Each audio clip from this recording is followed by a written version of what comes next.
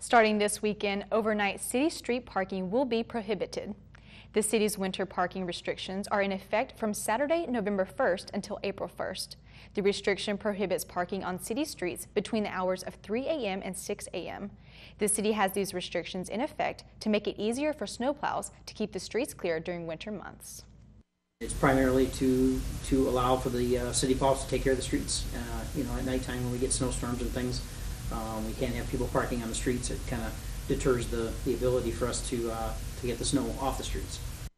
Those vehicles that are parked along the street during the restricted time can be ticketed, and those that interfere with the plowing could be impounded at the owner's expense.